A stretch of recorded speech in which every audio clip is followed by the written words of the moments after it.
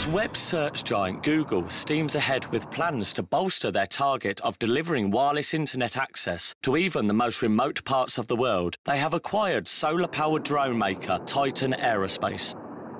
Titan are currently developing a variety of solar-powered atmospheric satellite drones, which are capable of flying at an altitude of up to 65,000 feet and remaining aloft for as long as 5 years, despite having a wingspan of just 165 feet, considerably shorter than a Boeing 777.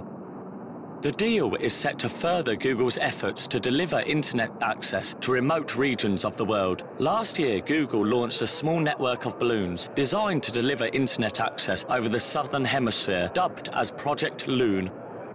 Google's acquisition of Titan comes just weeks after social media giant and major rival Facebook announced plans to build solar-powered drones and satellites capable of beaming internet access to undeveloped parts of the world. Just weeks before this announcement, Facebook had also announced they were in discussions to acquire Titan.